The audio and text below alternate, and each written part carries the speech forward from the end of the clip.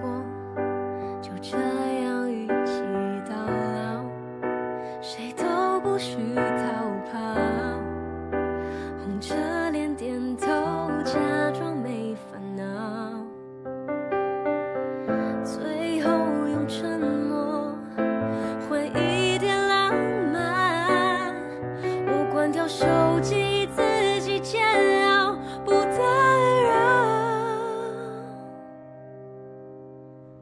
答应你了，不想再回头，假装忘掉已经这么久。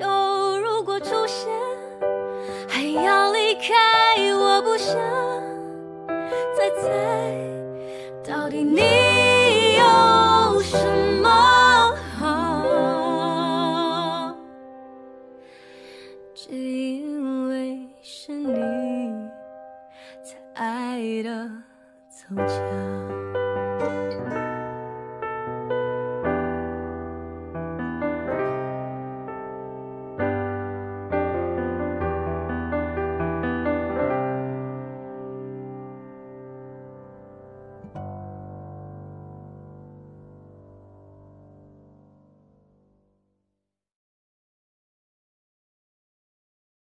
免费看书100年，七猫免费小说，七猫邀您观看《小风暴》。你让我介入大龙上市的项目，为什么？摩天已经跟了这个项目1年多了。摩天最近的情况，想必你也知道，孙离被踢出局，摩天局势不明，很可能还在内部消耗。大龙不可能把未来放在他们手里。高山的能力很强，这点毋庸置疑。我不否认，但是他能在1年之内坐上副总的位置，足以证明他有多危险。你不信任高山？这不是我们今天讨论的问题，我只想知道答案。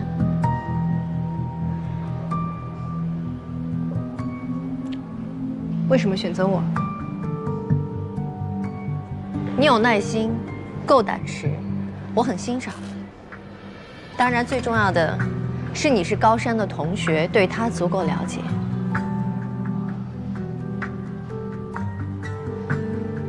这个机会很好，可以帮你彻底站稳脚跟。我要是你，一定不会放过。这确实是个机会，换作是以前，我一定会毫不犹豫地答应。吴小姐有话不妨直说啊。郑总，你和林沃的关系，我不可能装作不知道。这件事情，我不会瞒他。随意，等你消息。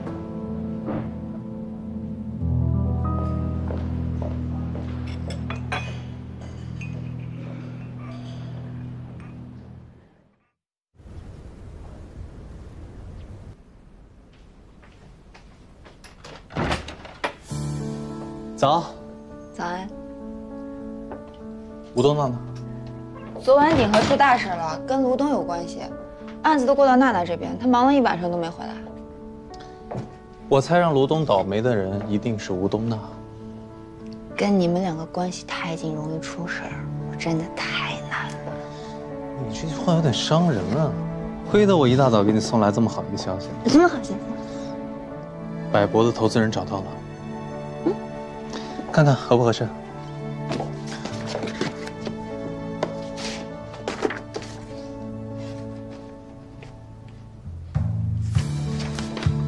我见过那么多创业者欣喜的表情，今天是最有成就感的一次。谢谢。啊，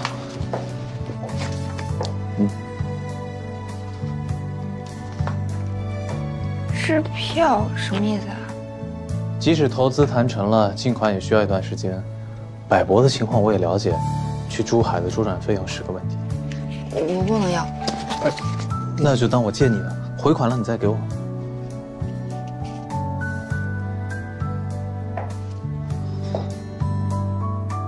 我不是你男朋友了吗？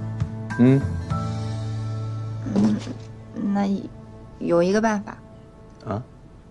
我分你股份吧。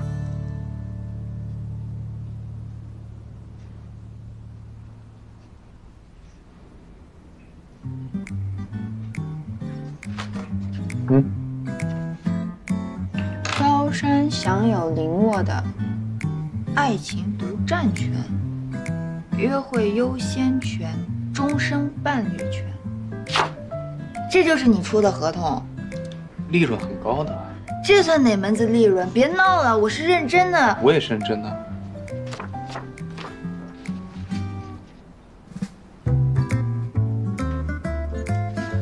到你了。哎，你能不能不要那么幼稚？哎，咱们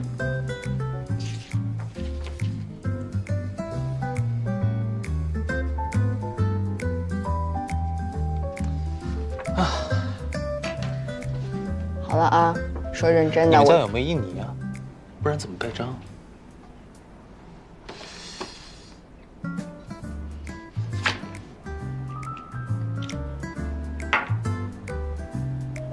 你要干什么？别动。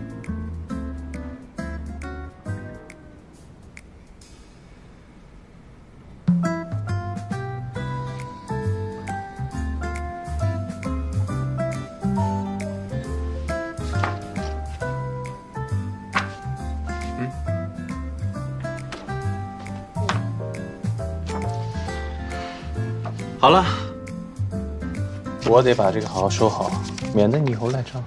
高山，这都是什么？我忘了一个东西。这是利息。你是？哎呦，林沃很主动嘛。这一大早你们也太刺激了吧！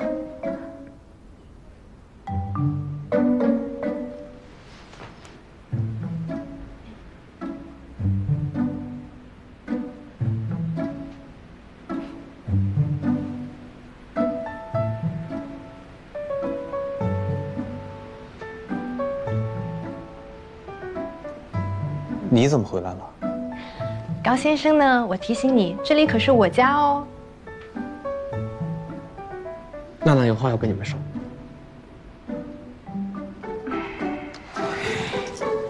没事，娜娜，加油。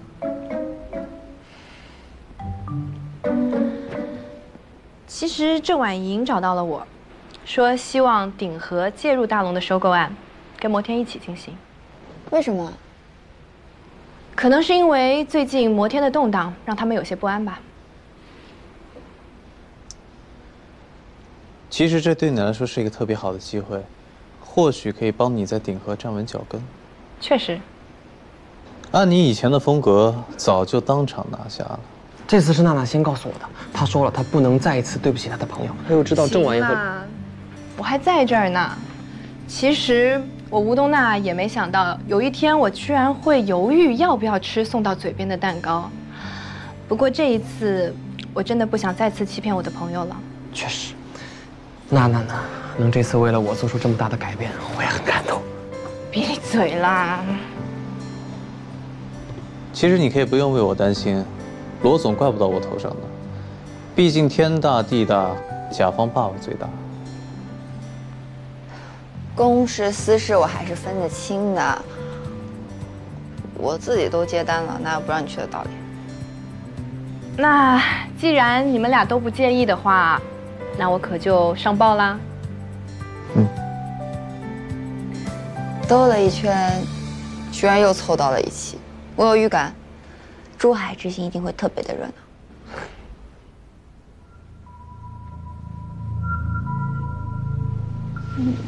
你在担心什么？没有啊，一会儿准备干嘛？我得回公司一趟，做最后的准备。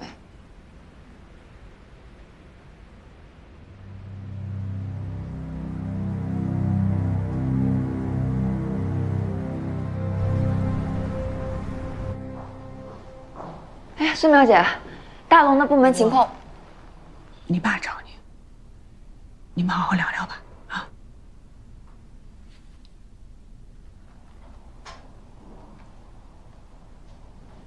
你来干嘛？来找你聊聊。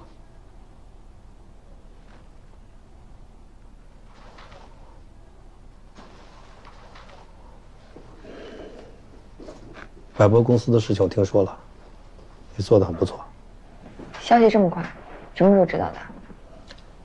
我知道你顾虑什么，你放心，我选择百博，跟你是我女儿没有任何关系。你不用安慰我，我既然敢投标，就没打算回避这些问题。小沃，我这次来，只想跟你说抱歉。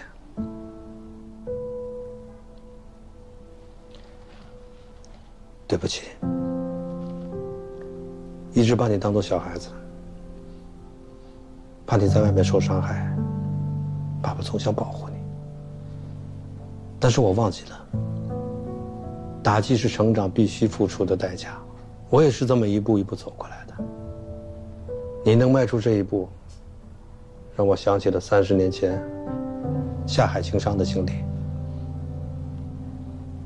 爸爸很欣慰，也很感激。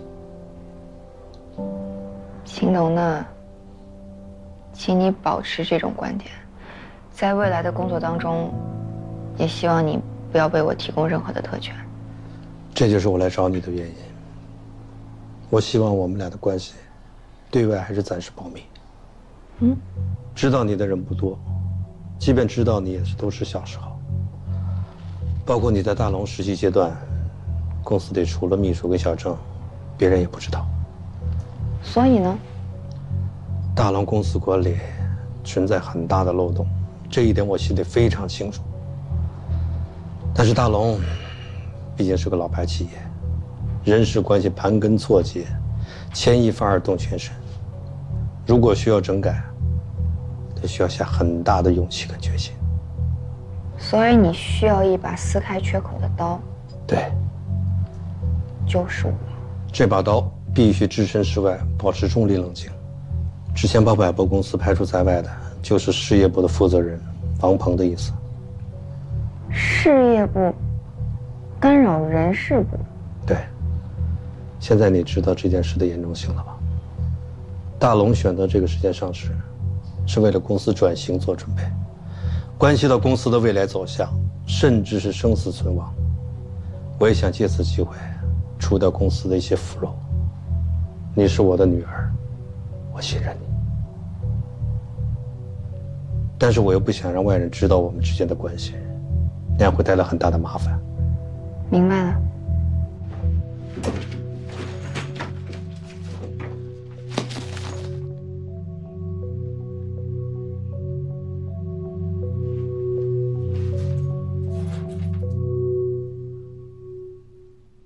终于还是到了这一步啊！我会找到答案的，查清楚清润的遭遇到底是情深深的骗局，还是一场意外。但更重要的，我必须保护好林沃。这场战争中，他才是最无辜的那一个。小沃，有信心能担此重担吗？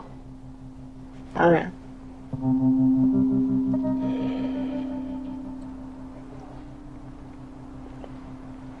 那没有别的事了，秦总请回吧。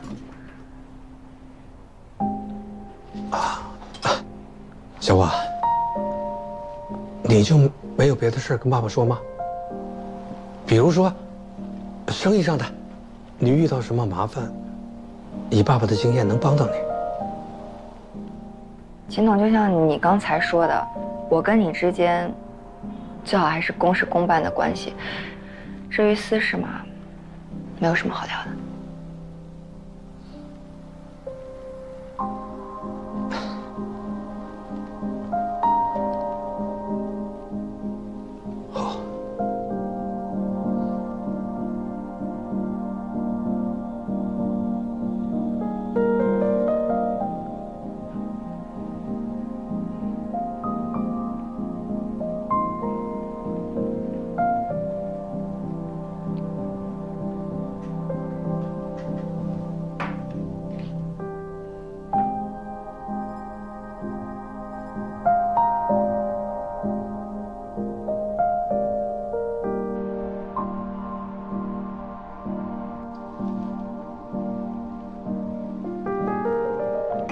有心事。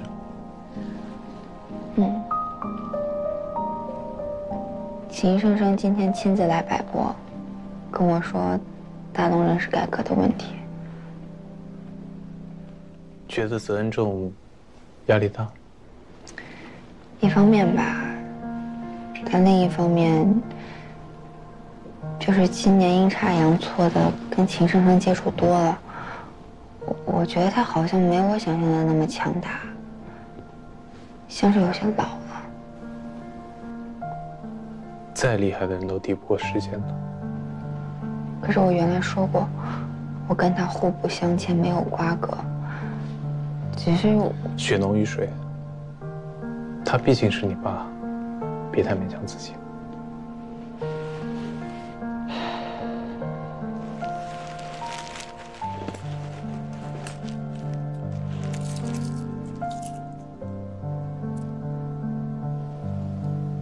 以前我爸也经常忙于工作，忽略了我跟我妈，我也怪过他。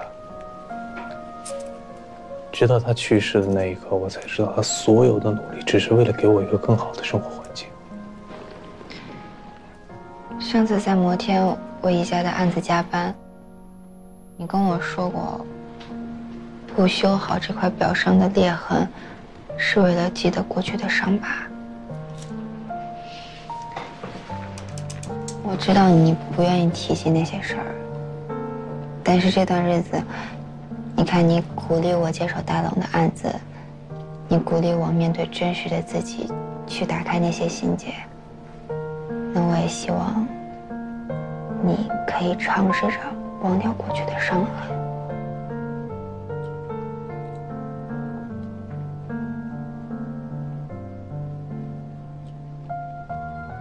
我帮你找人把这块表修好吧。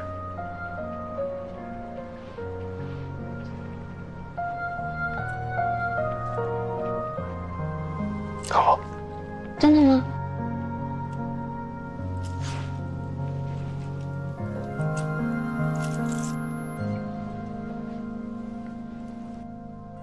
交给你了。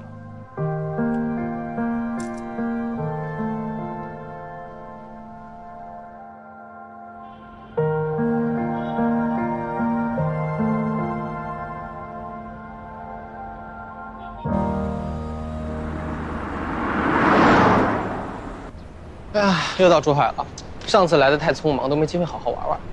我们是来工作的。对呀，我们是来工作的。哎，高总，公事公办，我们现在还是工作关系。我还没到大龙。提前适应。生活归生活，职场是职场。接下来这段时间呢，我们既要相互配合，又要彼此监督，所以难免会有争吵和矛盾，大家多多谅解。这你放心，在这儿我肯定什么都听娜娜的。请叫我吴总，谢谢。大龙给我们在这里订了最好的一间酒店式公寓，我和林沃一间，你们仨就住一间吧。走吧。下午3点，大龙会议室见。唉，女人真的无情。哎，你去哪儿啊？下班时间跟你无关。你不用办入住吗？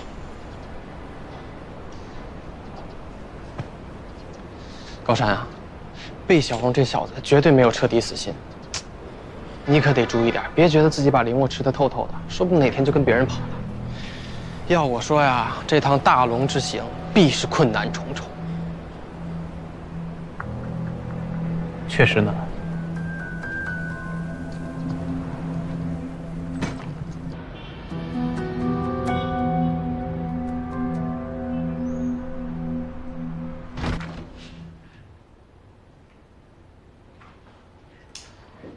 秦总，好，秦总，秦总，秦总，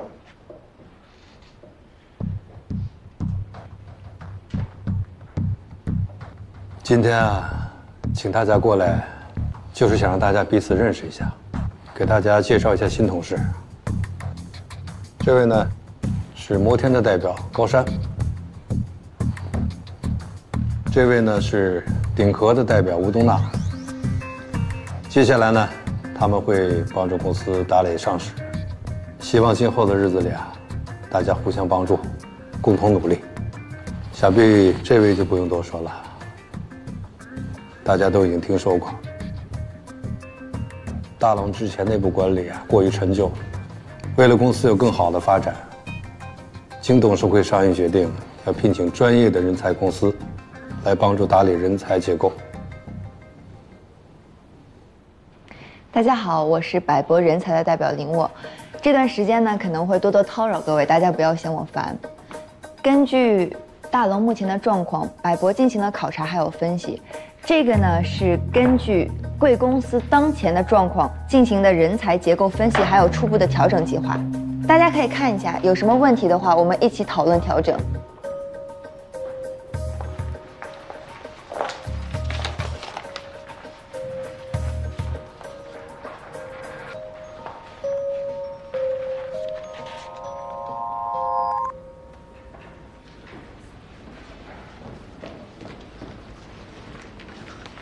林沃，高山，这个计划书是你做的吗？大龙的案子太大了，孙淼姐和张总找了家人才公司配合。我对大龙算是有一些了解，基本算是双方讨论的结果。情懂过目了吗？你问这个干嘛？高山，咱们俩说好了的，公事公办。我没别的意思，但这个计划调整范围太大了。当下这个阶段，我不建议做这么颠覆性的调整，谁都不知道这会不会影响到上市啊。这只是初步的框架嘛，那具体的肯定得商量着一步一步来啊。可这个计划动了很多人的奶酪，我不希望你变成众矢之的。你担心我？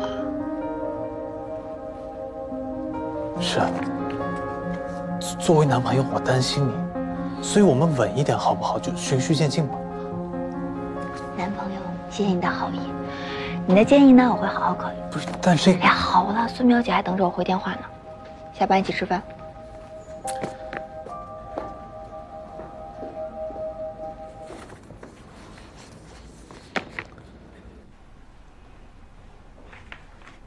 这个您看过了？看过。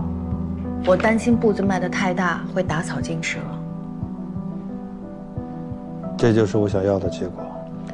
温水煮青蛙，想法不错，但谁都不可保证，这水开前青蛙会不会跳出来。与其提心吊胆，不如先投一颗炸弹，看谁先沉不住气。这是您的手段，林沃未必顶得住。他想试试。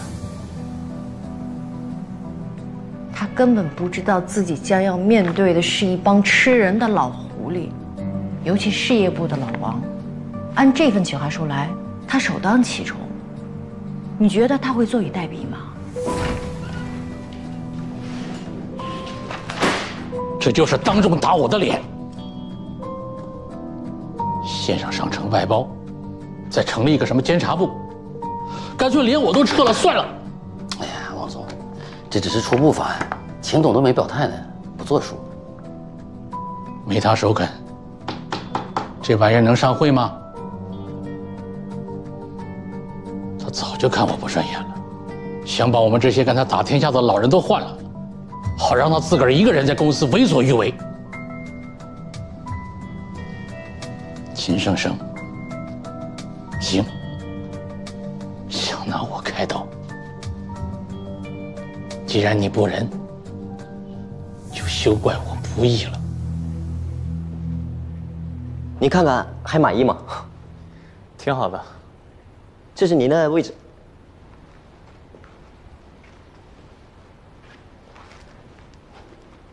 高总，您在大龙办公期间，这间办公室啊，您可以任意的使用。谢谢。客气了，高总。对了，我叫王明，是郑总的助手。这段时间呢，主要配合你们工作，有什么需要都可以跟我说。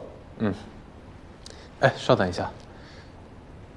我记得大龙大概10年之前有一次调整跟转型，我想看一下那段时间的财务跟报表。可以是可以，高总，不过这个还需要顶和吴总的签字才行。是这样的，高总，郑总交代过，任何资料都需要你们双方签字申请才能通过，所以……知道了。高总，那需要我帮你问一下吴总吗？不用，我自己来好了。好，那你先熟悉一下。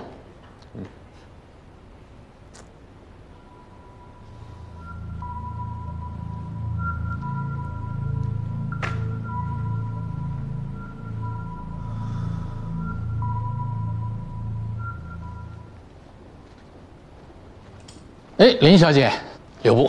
王总，林小姐，晚上有空吗？听说附近有几家馆子不错。啊，不好意思，晚上我约了人，下次吧，下次我请您。哦，那遗憾了。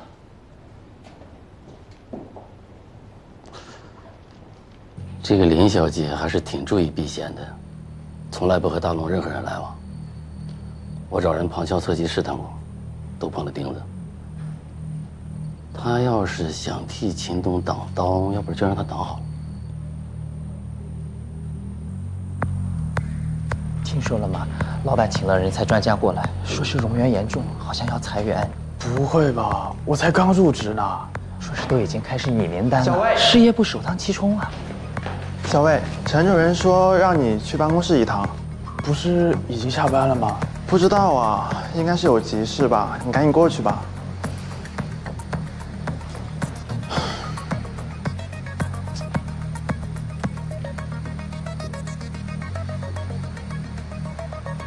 林沃这次弄的是不是有点大呀？他人呢？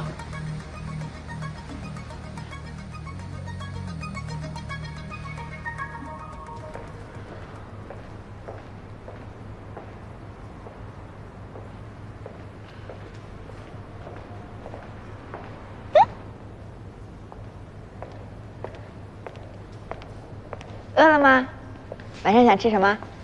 要不要吃那个酸菜鱼？好像挺好吃的。怎么了呀，闷闷不乐的？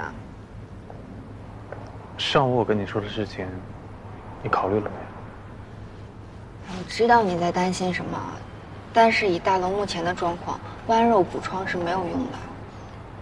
你知道一个公司最重要的是什么？就是人心的稳定。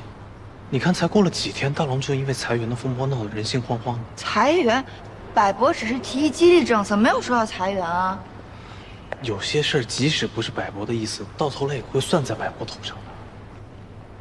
你就是百博那个负责人。哦，你好。哎，你干嘛？我干嘛？我好不容易要转正，现在倒好，他一句话就让我失业。我问问你，凭什么你觉得我不行？我没有。别狡辩了，做都做了，就当我倒霉，遇见了你，还有你们这个倒霉公司。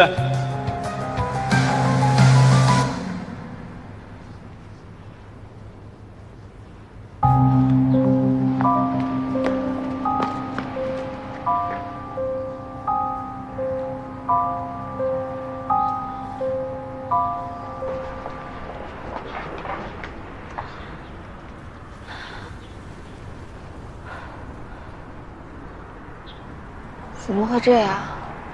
你还不明白啊？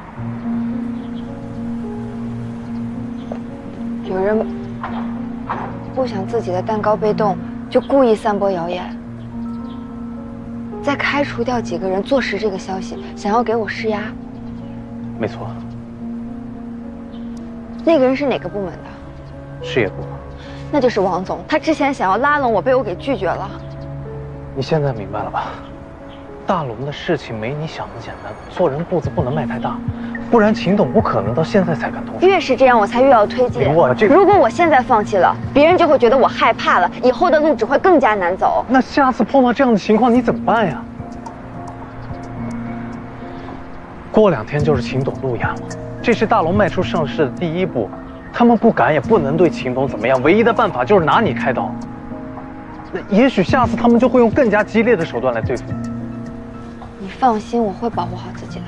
林问，听我说。高山，你说过你会尊重我的。那我也不能眼睁睁看你往火堆里跳呀。我。谢谢，我有分寸。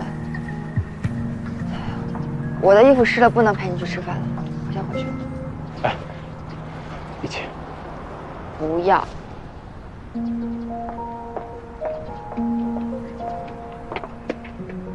怎么回事？吵架了？正想问你结果呢，劝好了吗？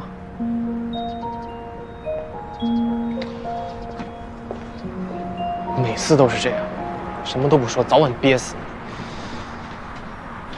你。对，把地址发我。嗯。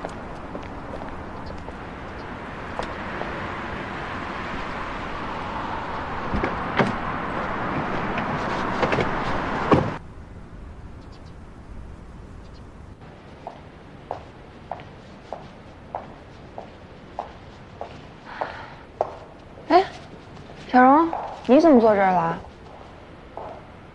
高山呢？你们不是一起出去的吗？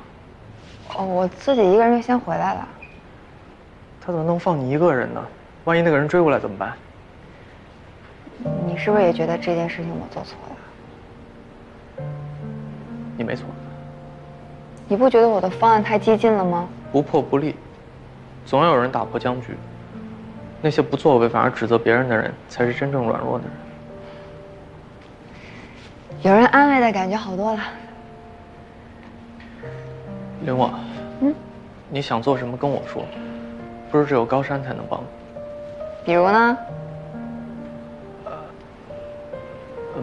比如让你怎么都赢。走，我带你去个好地方。来，干一个，咱们合作愉快啊！干了啊！哎呦，高总啊，稀客啊！二位，给你们介绍一下，摩天的高总，目前正在负责我们大龙上市的案子，年轻有为啊！王总，百博的林总下午遇到的事情，你安排的吗？二位，实在不好意思，咱们今天就到这儿。这样，明天我做督，咱们继续好吧？陈主任，帮忙送一下。哎，不好意思，二位，咱们改天，下次继续。高总啊，这么晚了不下班，跑这搅黄我的局，什么意思？回答我的问题。怎么了？你跟秦总到底是什么关系？哎，不是，高总，你别误会啊，是因为之前摩天也有代表来过，他们权限好像比你更自由一些。我怎么听说今天高总连要下旧资料也被拒了？他们怎么能这样呢？陈主任的消息还真是灵通啊！不是，我这不听说的吗？既然你能在这么短的时间坐到这个位子，你也是个聪明人。咱们明人不说暗话。没错，今天下午大龙楼下那件事儿，的确是我干的。哎，高总，别冲动，别冲动。我那也不是无端挑衅。林沃那个人事调整方案一出来，大龙那几个核心部门，还有哪个能坐得住？我以为你跟林沃，那就是办公室闹点绯闻，我再次向你道歉。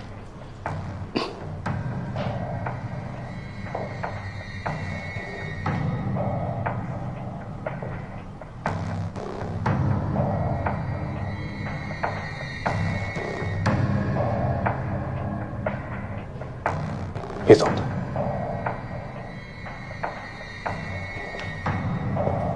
高总，考虑一下，咱们合作。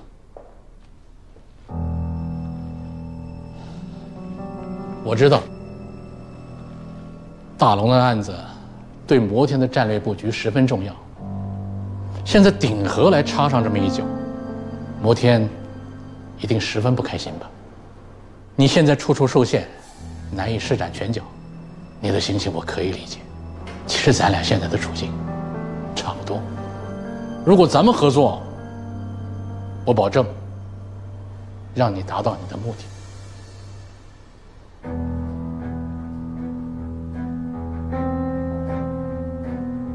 如果下午你跟我说这个事情，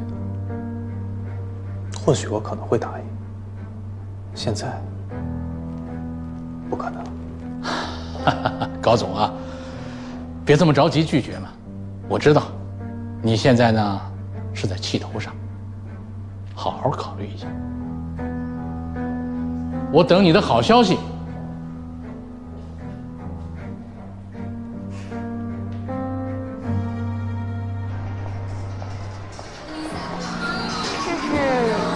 游戏厅，没错啊。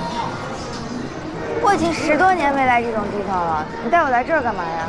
当时让你体验赢的快感，开心起来。走。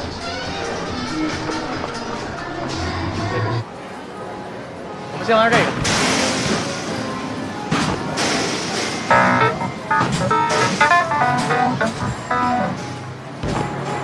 刘沃，你信不信你不管玩什么，我都能让你赢？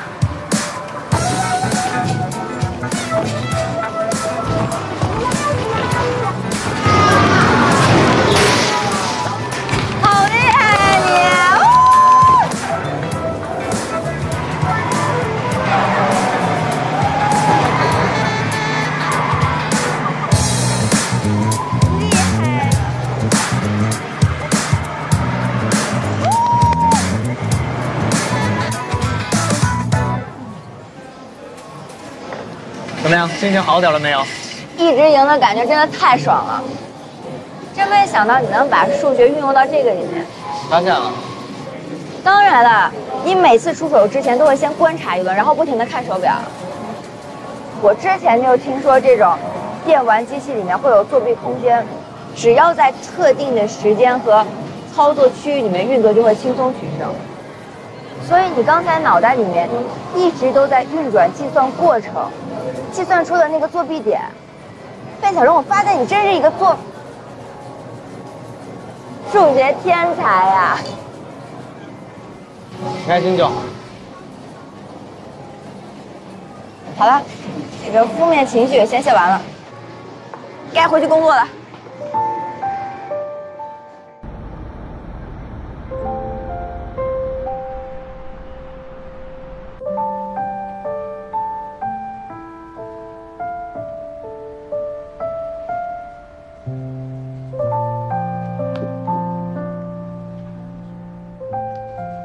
死狗屎，一个电话都没有。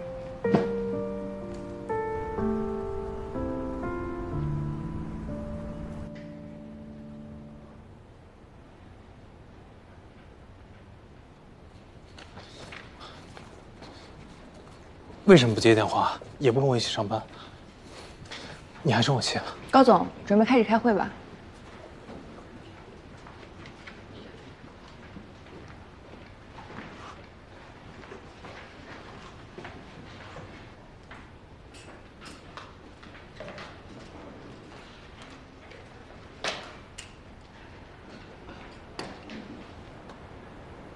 秦董和郑总都不来参加会议，我们这些人坐在这里，有意义吗？各位，秦董和郑总最近在参加一个非常重要的内部会议，所以不能出席本次会议。不过他们有特意交代，人事架构调整的事儿，就交由百部全权处理。王秘书，这句话你今天重复多少次了？那既然大家没有什么别的问题，那就从今天开始按照计划开始调整。希望各位领导可以在规定的时间内完成第一次的内部调整。林小姐，你看这事儿，谢谢各位的合作。我们好不容易聚集在这里，就是听你这几句废话的，胡闹！就是一个根本就不成熟、不现实的方案，要一字不差的去执行，真不知道老秦是怎么想的。 王秘书，我们的会议结束了吧？谢谢各位。林总，稍等一下。计划的第一轮试行，我怕会影响到秦董亲自出席的路演。为了不影响股票的正常发行，我建议人事调整计划是不是可以放缓再执行？抱歉，我不接受你的建议。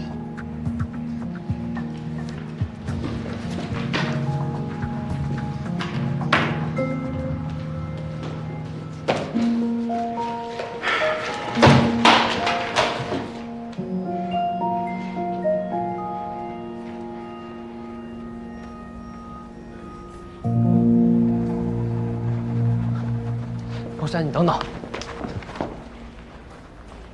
兄弟，你也是，那些老狐狸你一言我一语的，一看就是在给林沃施压呀。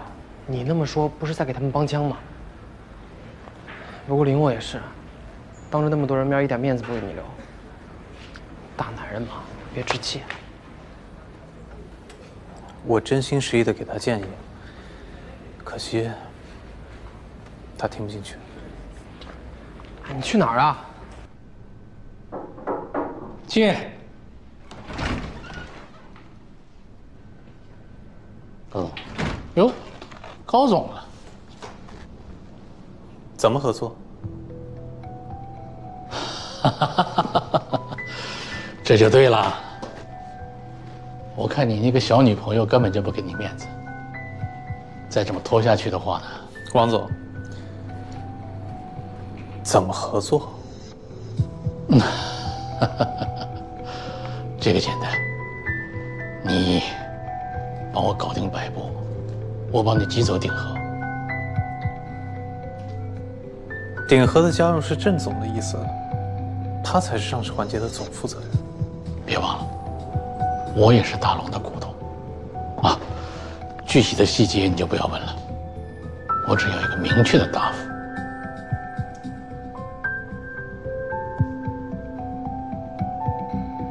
好，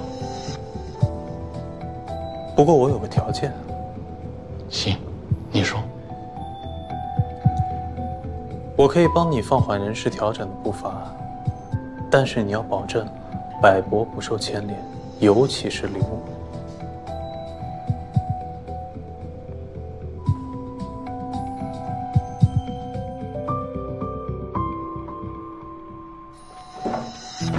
啊，陈先生，先生在里面坐着。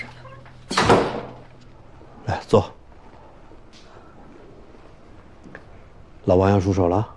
是，百博的方案一出来，他就坐不住了。他还拉拢了高山，准备给您施压呢。